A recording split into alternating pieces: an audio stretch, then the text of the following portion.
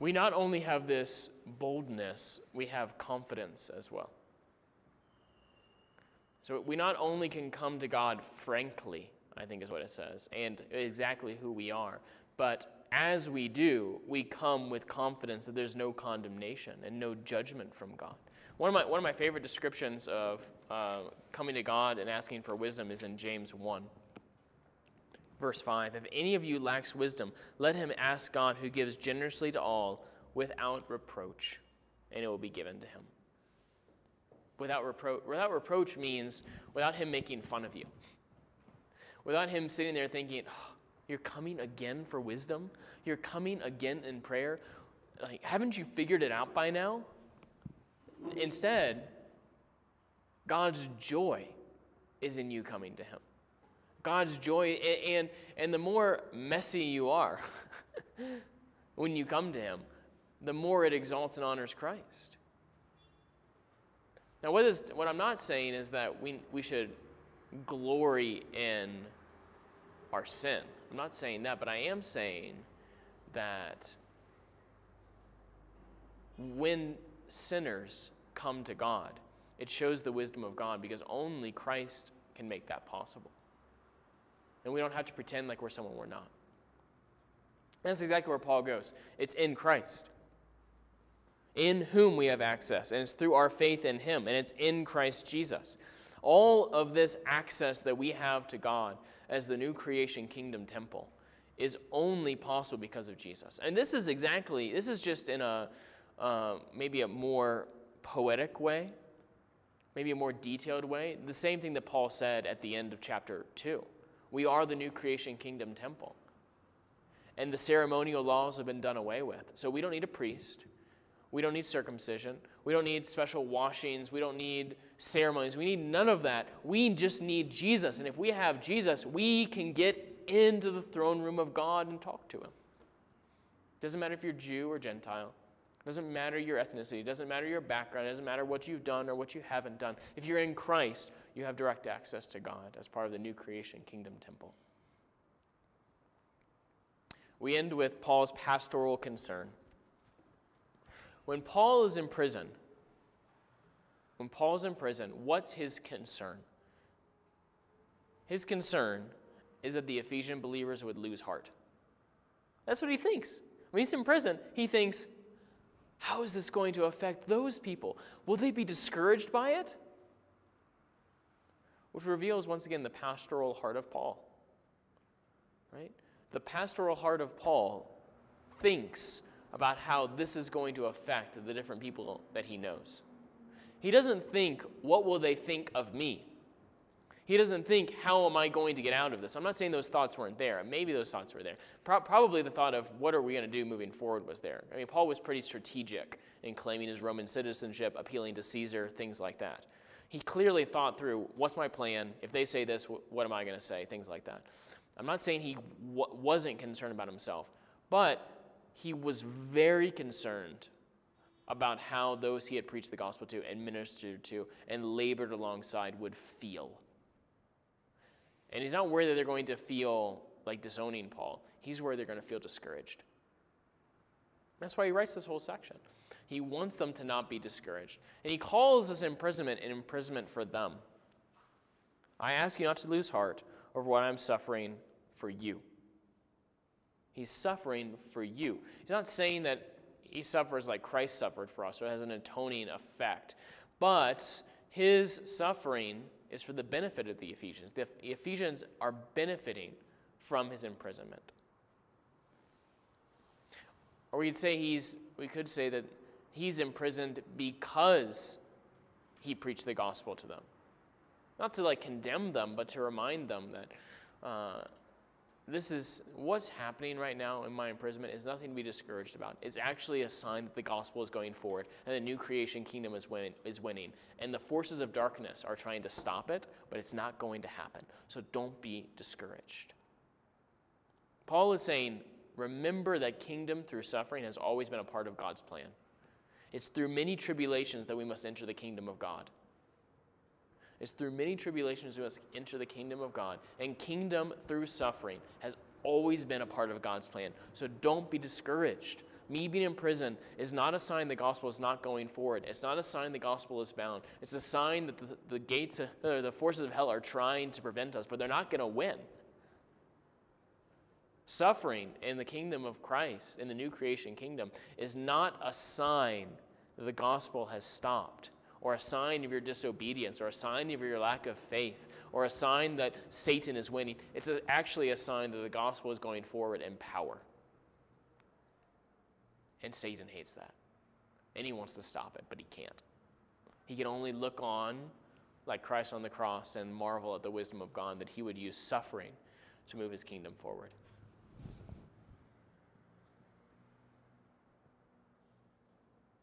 A kingdom through suffering shows God's wisdom.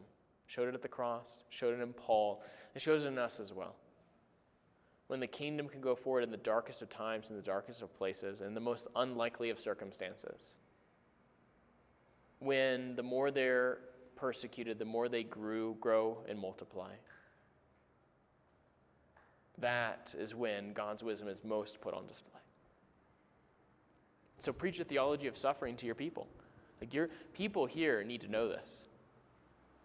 People here need to know that beatings and imprisonments and all kinds of death, sicknesses, are not a sign that the kingdom is failing. It's a sign it's going forward. It's a sign that we are winning. Yeah, I think Ephesians would say there are evil spiritual forces in the heavenly places, because that's what Paul says in Ephesians 6, right? Verse 12, for we do not wrestle against flesh and blood, but against the rulers, against the authorities, against the cosmic powers over this present darkness, against the spiritual forces of evil in the heavenly places. And this is why if we think of heaven as simply that place we go to after we die that has the gold, then we're missing a huge element of biblical cosmology. Yeah, and that's why Psalm 82, I think, is the psalm that we quoted earlier, that God judges the evil spiritual beings for not bringing justice. But it's called the counsel, the divine counsel is what it's called. Yeah, I think it's potentially describing evil spiritual forces for sure. Yeah. Yeah. One, would you maybe give a brief overview of just what the heavens mean in the Bible? Mm-hmm. For example, Paul says the third heaven, Yeah. or the heavenly places, Mm-hmm. heavens as opposed to earth, such things. Yeah, I think in short, earth is our dwelling place, and heaven is God's dwelling place. Heaven is the place where the spiritual beings reside, in Ephesians anyway, and earth is where we reside. And the goal of the Bible is that God's dwelling place and our dwelling place be the same place. What is the third heaven? This is what I don't think Paul is dividing categories of heaven. Like some people like to think that. I haven't ever been convinced by an argument. I think he's probably using hyperbole there. Like, I'm caught up into the highest heaven. I'm caught up into heaven itself, kind of thing. I don't think he's trying to say that some people get to the first heaven, some people get to the second heaven, some people get to the third heaven. And the goal is getting to the third heaven if you have a more righteous life or something like that. I've never been convinced about things like that. Yeah, I think in short, it's the spiritual realm where the spiritual authorities reside. Yeah, and texts like Ephesians 6 lead me in that direction. So would that be different from the picture we see in Revelation 4, 5? Yeah, maybe, but not necessarily. I would say no, it's not. I mean, John is using apocalyptic language to describe that. I mean, he sees a big sea of glass in between himself and the throne, and yet he's able to fully see what's happening at the throne, right? He's caught up in his spirit into that throne room. I don't think it's a literal description of what heaven looks like. I think it's a apocalyptic description of the throne room of God. Because Isaiah's throne room looks different than that, right? Ezekiel, when he sees the wheel inside the wheel, which represents the temple tabernacle, Ark of the Covenant, that looks completely different. I think that these are just God using the imaginations of the different authors to write what these locations look like. But what does heaven actually look like? I'm not sure. I'm really not sure what it looks like. But I do know the hope of this world is heaven coming down to earth is where it ends. And so I think our eternal state, some of us will be living in Toto, I think, for eternity. Some of us will be living in Nairobi for eternity. Some of us will be living in Washington, D.C. for eternity, I think. I think that's how the Bible describes it, with a renewed creation.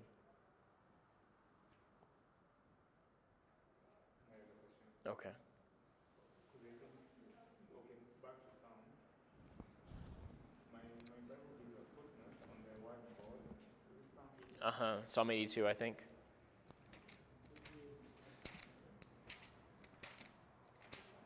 So it gives a footnote. Uh-huh. It says the gods there literally means,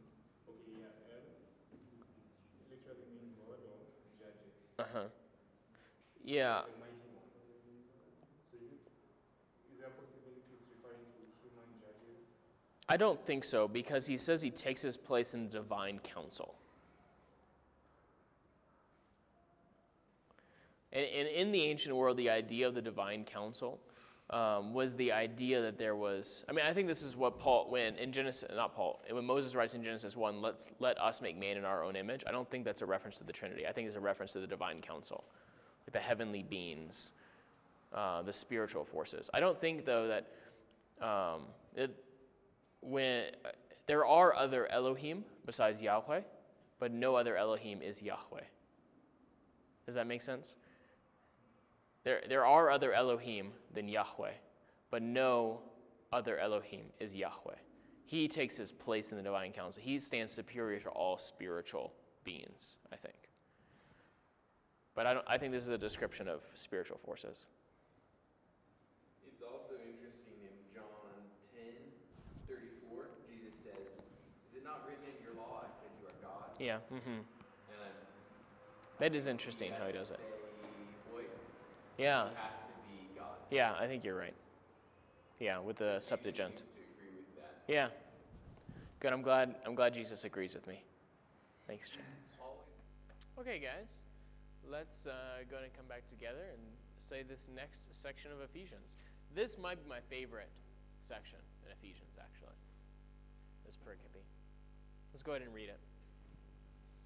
For this reason, I bow my knees before the Father, from whom every family in heaven and on earth is named, that according to the riches of his glory, he may grant you to be strengthened with power through his Spirit in your inner being, so that Christ may dwell in your hearts through faith, that you, being rooted and grounded in love, may have strength to comprehend with all the saints what is the breadth and length and height and depth, and to know the love of Christ that surpasses knowledge, that you may be filled with all the fullness of God.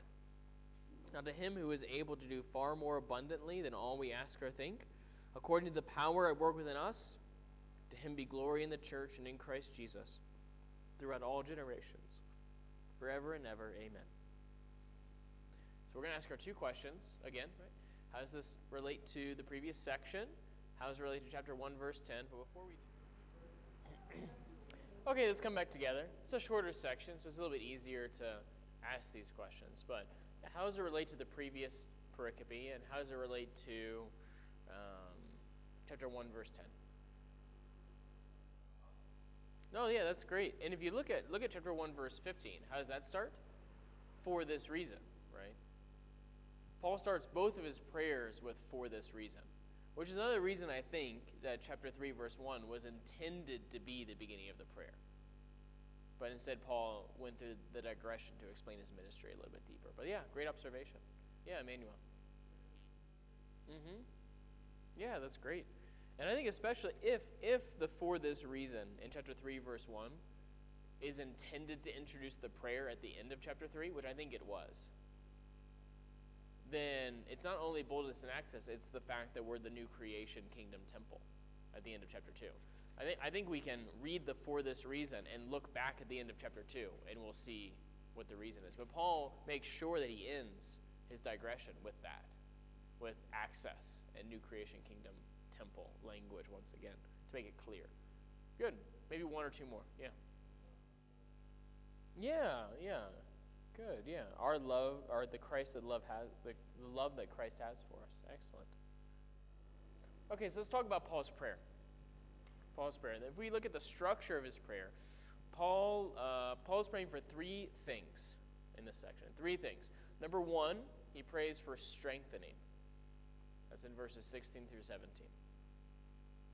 Number two, he's praying for a greater awareness of God's power in verses 18 and 19. And three, in the end of verse 19, he's praying to be filled with all the fullness of God. Those are the three things that he's praying for. Again, the for this reason is likely pointing to the new creation temple, the new creation kingdom temple at the end of chapter 2. And he returns then to worship. The temple has been inaugurated. The building has been completed in some senses, in other senses it's still growing. And now, like Solomon, after the inauguration of the temple, we're back to prayer, we're back to praising God, which reminds us that chapters 1 through 3 is not a theological essay. It's not a theological essay. It's a worshipful celebration of what God has done for us in Christ, to make us his united new creation kingdom people. He calls God the Father here. There's a little bit of a word play. He's the Father from whom every family derives its name. It's families on earth and families in heaven, he says. Now, what's a family in heaven? What does that refer to? Anyone have an idea? James looks like he knows. James is like ready to tackle this. I think that is what it's saying. Every family derives its pattern from God the Father. And fatherhood comes from God. Right? God did not look at Adam and Eve, and when they had Cain, he said, oh, like what Adam is? That's like what I am. I'm like a dad. And then now that fatherhood exists because humans had children, now God takes upon himself the attribute of fatherhood. No, fatherhood exists because God exists. And we are intended to image God in our fatherhood. That's exactly right. That's the whole point of it. But what it means to have a family in heaven, I really don't know. I really don't know what that means. Every family in heaven and on earth. It could be, yeah. Yeah, it could be either, but it's most likely family. Maybe. It's unclear what Paul is talking about. I don't want to spend a lot of time here. I just kind of want to introduce this category and then say no one really knows. No one really knows what it means. But what it certainly does mean by implication is that all fatherhood comes from God. All fatherhood derives it from God. It might be in reference to like the ordering of spiritual beings, maybe, but no one really knows what this means. The naming, from whom every fatherhood is named. This, of course, reminds us of Adam naming in the garden. If you name something, you have authority over it. So yeah, all fatherhood derives its existence from God. That's the short and sweet of it. We don't need to spend much more time on that. The prayer is what's most interesting. So first, he prays for strengthening. And he prays it in two different ways. First, he prays that they be strengthened with power. They be strengthened with power. That they be strengthened in their Christian lives, I think is what he's saying. So that according to the riches of his glory, he may grant you to be strengthened with power through the Spirit in your inner being. He prays that they be strengthened with power. Of course, it's a little bit unnecessary to say strengthened with power. That's a little bit redundant, because if you're strengthened, of course you're strengthened with power. But it's the purpose for emphasizing the greatness of this power that he wants you to be strengthened with. Similar to chapter 1, verse 19 that we saw earlier. The great power that he worked in Christ and raised him from the dead. And again, it's the riches of God's power. Again, God is seen as a rich man in this text. We've seen him as rich in mercy, rich in his love, rich in his kindness, and now rich in his power. And he doesn't use that richness to hoard it. He's a generous, kind, rich man. That's how Paul sees him. It means he has limitless power that's available to us who believe, that he's putting it towards us. So I think we've alluded to this before, but I really want to kind of press down applicationally on this theme of God being the rich man. Are you tempted, or are there people maybe in our congregations who are tempted to see God as stingy or miserly or like Scrooge? Like, God has great power. God has great kindness. God has great love, but he's unwilling to dispense it. I feel that in my own heart sometimes. That sure, God has this vast amount of kindness, vast amount of mercy, vast amount of love, but maybe he doesn't want to spend it on me. Do you ever feel that way, or do you think people in our congregations do? Texts like this, we need to combat that. It's something that's kind of underlying and just kind of in the back of our heads a lot of times. We might not ever articulate it like that, but we might feel that way. And texts like this are given to combat that. Becoming more aware of the unsearchable riches of Christ. I don't know, do you guys see that played out in certain ways in your context? Or we could say, what's the result of thinking that God is like that? What do we do when we forget that God is a rich man who loves to spend? Prayerlessness, yeah, that's good. We don't pray because we don't think God really wants to hear from us. Yeah. All this joy in the world that God's keeping us back. Yeah, that's true. I think the Garden of Eden is a great picture. How many no trees? There was yes trees in the garden. There were no trees in the garden. How many no trees were there in the garden? One. There was one no tree and tons of yes trees. God is not the God who says there's all these no's and a little bit of yeses. God is the God who loves to say yes. And what he withholds from us is for our good. Not because he wants to not give us the joy that we could potentially have. That's great. What else? This is the point. We can never exhaust God's bank account of love for us. We can never exhaust the bank account of God's love and mercy and kindness and power towards us. Whenever you go to the ATM, looking for more love and looking for more power, looking for more grace and looking for more kindness, the ATM spits out even more than what you ask for. It's limitless. It never comes to its end. And God doesn't do that with an attitude of, okay, here you go. He's not obligated. He doesn't feel like he's obligated to. He does it because he loves you. He's kind. He's a rich man who loves to give to his children. And how does he do it in this text? It's through the Spirit, right? Through his Spirit. And so that's, again, it's very similar to the prayer that we saw earlier in 1:15 through 23. Before, Paul prayed that God would make them more aware that the power is already there. And now, Paul prays that they would actually experience that power. Before, it was a prayer for illumination, that we would understand that there is power that is ours. Now he's praying that we'd actually have it, that power. And where does he want us to have that power? It's in the inner self. What's that in reference to? What's your inner self? It could be a number of things. It's most likely in reference to your new self, your new humanity, the part of you that's part of the new creation kingdom already, or all of you is. Or it's not like part of you is held back and they're fighting. What he means is that you would experience deep down in a new creation kingdom kind of way that power that God has for you.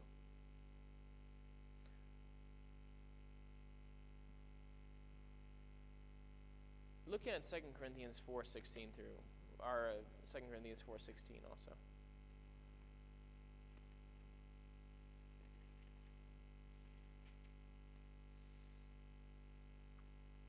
Where Paul says, we do not lose heart, though our outer self is wasting away. Our inner self is being renewed day by day. This is a very similar language to what he uses in the prayer, right? The inner self, outer self. The new creation self versus the old creation self that's slowly wasting away. For this light and momentary affliction is preparing for us an eternal weight of glory beyond all comparison, as we do not look at the things that are seen, but the things that are unseen. For the things that are seen are transient, but the things that are unseen are eternal. Second, so that's the first. He first prays that we be strengthened with power. And secondly, he prays that Christ would further indwell them. He prays that Christ would further indwell them. And it's most likely that the strengthening with power, the result of that is that Christ would further indwell them. He prays to be strengthened with power so that Christ would dwell in your hearts through faith. That's confusing, right? Hasn't one of the main things we've been saying is that we're united with Christ? All the blessings of the new creation kingdom come to us already in Christ. Why would Paul pray that believers who are already united to Christ would experience Christ dwelling in them? Is Paul talking about unbelievers maybe here? No, he's not. He's talking about believers. He's praying that Christ would dwell in the hearts of believers through faith. What does that mean? How do we reconcile that?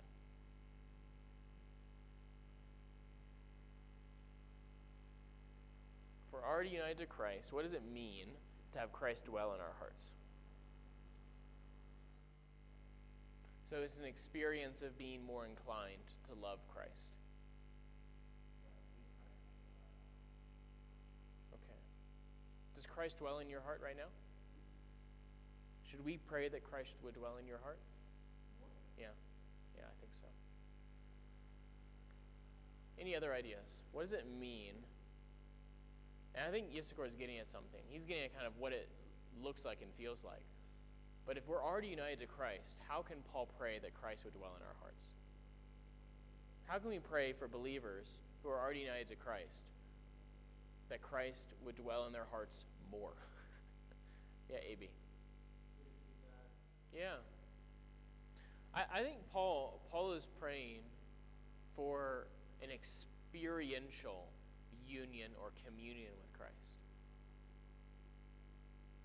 Paul is praying for, we could talk about this all day long, right? We could keep hearing from different people. But I think, in short of it, Paul is not praying for a deeper positional union with Christ. You are as united to Christ as you ever will be. Just like you're as justified as you ever will be, you're as adopted as you ever will be. There's not a greater degree to which you could be united to Christ. However, you can experience deeper communion with Jesus. And it takes spiritual strength to experience that. It takes the Spirit's work for you to know what it feels like for Jesus Christ to further dwell in your heart.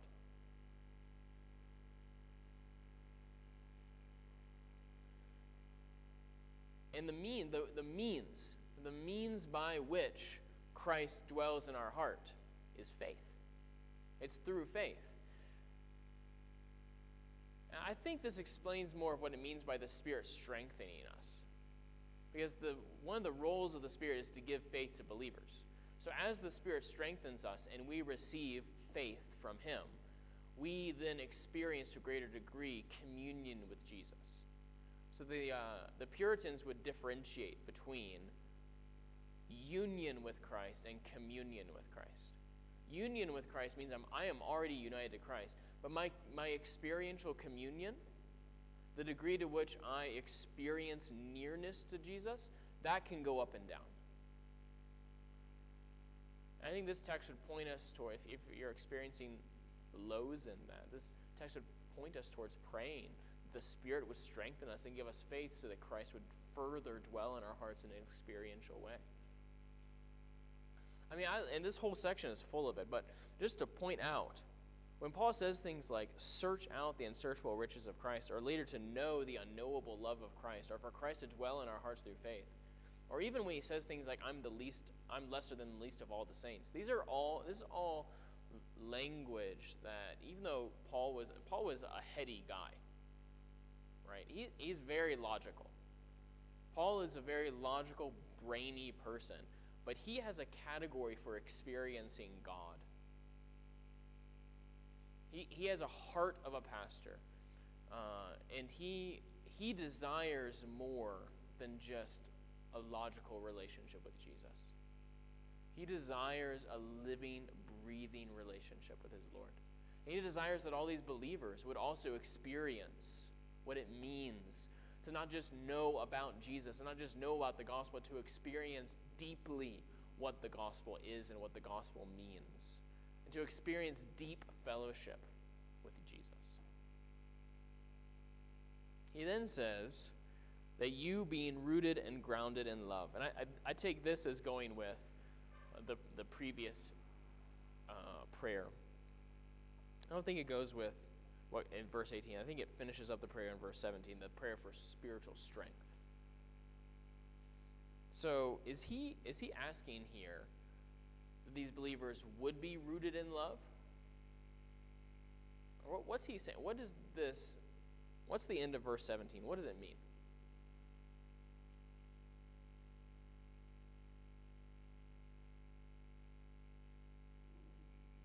Is he praying that they would be rooted and grounded in love? Yeah, I think that's right. He's not praying that these believers would be more loved by God. He's saying because you are rooted and grounded in love, because you are already loved by God, may Christ dwell in your heart through faith. I said it wrong, didn't I? I didn't say your hearts. You see it? It's the plural. It's y'all's hearts. We're still not talking about individuals. We're talking about the church collective. Paul is not just praying that one individual believer would experience this nearness with Christ. He's praying that the church collective would experience a nearness to Christ that can only be described as Christ came down and dwelt in our hearts. And sure, this has implication for our private prayer life, but I think especially for Sunday morning services or community group gatherings, small group gatherings, discipleship groups, that we would have an experience of nearness and communion with Christ, that if someone came to you and said, what was it like at this week's service? You said, the only way you can describe it is Christ came and dwelt with us. I don't know how else to say it. Jesus was there, and he took up residence in our hearts. There was a sense in which we experience nearness to Jesus that's unusual, that we don't always feel. We all knew what it was like. So then you have to ask, what does it look like to have this power? What does it look like to have Christ dwell in your heart through faith? What does it actually look like and feel like in the corporate gathering, in your personal life? So I want you to tell me, if someone came up to you, two friends, how was your Sunday service? Oh, it was good. And the pastor preached on this. And then you say back to them, how was your Sunday service? And they say, it was incredible. Christ dwelt in our hearts through faith, and we were filled with all the fullness of God. And you're like, oh, wow, okay. I want you to tell me, what do you assume happened at that service? What do you assume happened at that service? Did they say, we were filled with all the fullness of God and Christ dwelt in our hearts through faith? Oh yeah, that's the first one, right? I mean, everyone was speaking in tongues. Even Yissachar was speaking in tongues, right? Everyone was. What else do you assume happened? Yeah, prophecy and healing, karate kicking babies off stages and stuff like that. Like, that's the stuff you assume happened, right? But what does Paul say it looks like? That you being rooted and grounded in love, he's praying for this power, so that you may have the strength to comprehend with all the saints what is the breadth and length and height and depth, and to know the love of Christ that surpasses knowledge. He prays that they would be strengthened with power. He doesn't apply it towards fighting sin. He doesn't apply it towards speaking in tongues. He doesn't apply it towards prophecy. He doesn't apply it towards healing. He doesn't apply it towards strength and power to have better karate chops. He applies it with being strengthened and empowered to know how much Christ loves you. And this is the charismatic experience that Paul is describing, is to know the depth of the love of Christ. To be strengthened to grasp something, to know something. To know the totality of Christ's love for them, the width and length and height and depth. It's like he's describing a large object, right?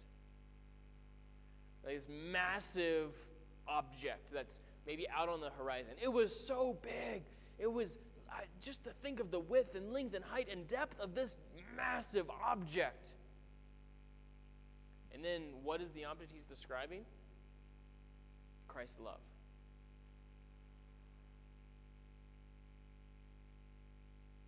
And do you see how we are to know, how we would have strength to comprehend this? It's with all the saints.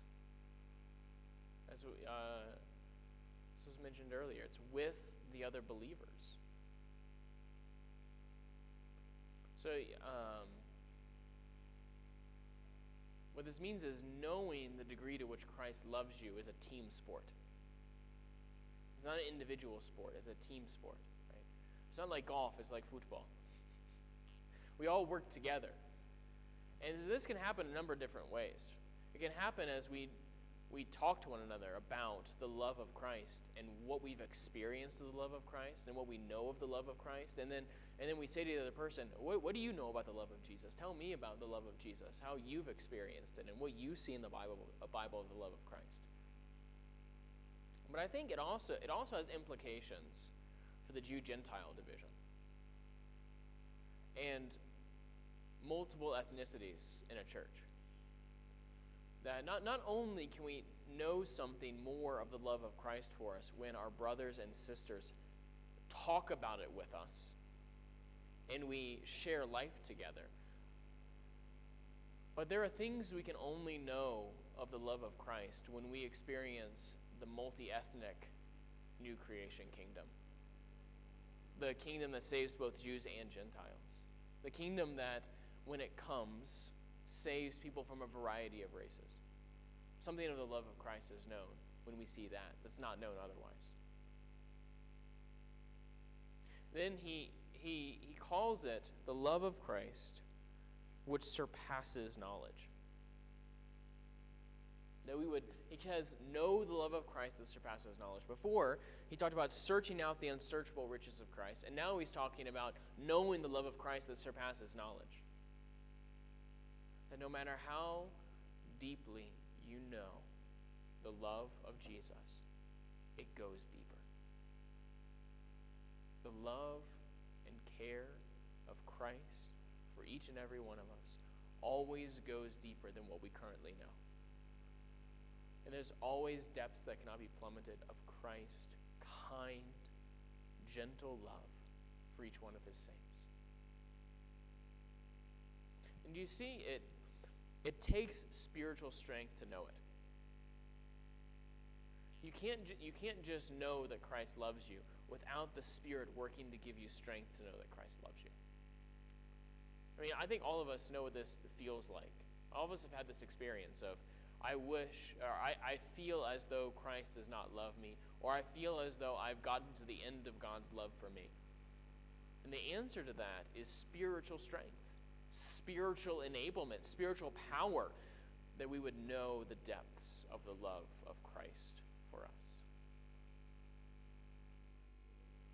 Yeah, that's a great question. I think what we have to, first we have to come to grips with the fact that we are always loved to a greater degree than we know or that even we experience. And there's always deeper experiences of the love of Christ that we can have. And the Spirit must come in order for us to know what that's like. What it looks like in ministry, I think it means we meditate on the love of Christ every single day through the gospel. And we tell people to do that. We say you can meditate on the love of Christ every day and still not know the full depths to which Christ loves you. This is what it means also. You guys have read the Chronicles of Narnia or no? Mikey has. Okay. You just watched it? Oh, that's a shame. There's a scene in The Voyage of the Dawn Treader where they get to this one island, and at the island is this massive feast. And like no one's sitting at the table. It's just this huge feast of the most delicious food you've ever seen. Do you remember this, Mikey? And they see the feast, and they assume it's not for them. They assume it's for someone else. But actually it's for them. And it takes them being prompted, like, just go eat it. Like, enjoy. That feast is for you. Go and eat. Eat as much as you want. And eat more. It's like that, I think, with the love of Christ. Like, sometimes we feel like there's no way that's really for me. It's too wonderful. There's no way I can indulge. Maybe I can go in and kind of eat reluctantly. Maybe I can go in and kind of experience the love of Christ reluctantly. No. Dive in. Go and eat. It's all for you. Nothing's held back. All of the love of Christ is all for you, so go and enjoy. I'm going to tell people things like that. This means we don't stand back and wonder, like, is that really for me? We enjoy it to its full extent. And we make this kind of language part of our prayers in our church as well, I think. That we would all collectively know to a greater degree the extent of Christ's love for us. And lastly, Paul prays that God, they be filled with all the fullness of God. They be filled with all the fullness of God. This is kind of the climactic request. And I don't think it's different than the other requests. I don't think he's been talking about knowing the love of Christ, knowing the love of God, and all of a sudden he gets to the end and now he's thinking about speaking in tongues and karate chops and things like that. I think he's getting to the end and he's saying the experience of knowing the love of Christ is the experience of God dwelling in the temple. He's relating it to the tabernacle temple stories when God's presence comes and fills the temple tabernacle. And you know that God has chosen to take up residence among you. You know experientially that God is there and that God loves you and God has chosen to be with you. I mean, for the Israelites, there was no question if God had chosen them, because in the wilderness wandering, if you want to know, hey, is God with you? Has God chosen you? Are you God's special people? All you have to do is walk outside your tent and say, yes, right there. See it? The pillar of fire by day and the smoke by night. It's right there. But for us, we have an even better reality if we can, by the strength of the Spirit, grasp it, that God dwells in our hearts, the hearts of the church, by faith, and Christ loves us. So experientially, we're already filled with the full, not experientially, positionally, we as the temple are already filled with the fullness of God, but Paul prays that experientially we would be filled with all the fullness of God. And ultimately, this is language of heaven and earth uniting, isn't it?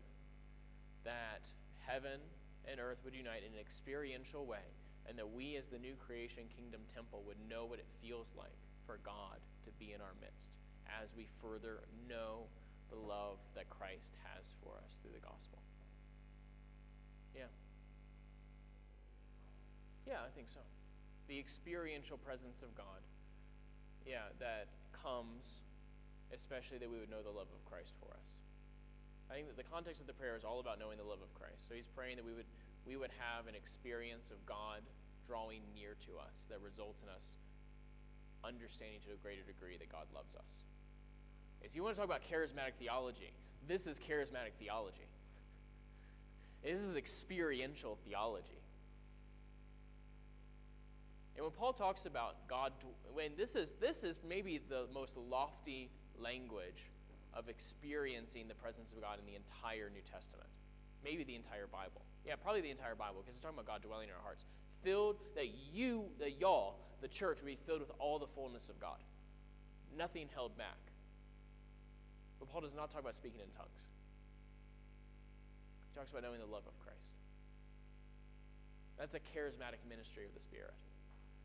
That we experience what it means to a greater degree that Christ loves us. In fact, when Paul talks about being filled with the Spirit later, he does not talk about speaking in tongues either. Paul never talks about speaking in tongues in Ephesians. Even in the spiritual warfare section, he doesn't talk about speaking in tongues or prophecy. He talks about, in this section, knowing that Christ loves you. Then it ends with the doxology, right? Now to him who is able to do far more abundantly than we can ask or think. He's able to do far more than we could ever imagine. He's able to join Jews and Gentiles together. He's able to make us part of the new creation kingdom. He's able to exalt Christ at the right hand of the Father. He's able to make him Lord over everything and subject all the powers in heaven and on earth to him and to bring unity to everything. He's able to do more than we could ask or imagine. This is not talking about physical blessings. This is talking about what God has done for us in Christ in and through the gospel. If God is able to reconcile Jews and Gentiles and make us the new creation kingdom temple, then he is able to do far more abundantly than we can ever ask or think, according to the power at work within us, the power through the Spirit that we know and experience the love of Christ. To him be glory. Let's praise him. Praise him in response to this. In the church, the members of the new creation kingdom, and in the Lord of the new creation kingdom, and in Christ Jesus, throughout all generations, forever and ever. Amen.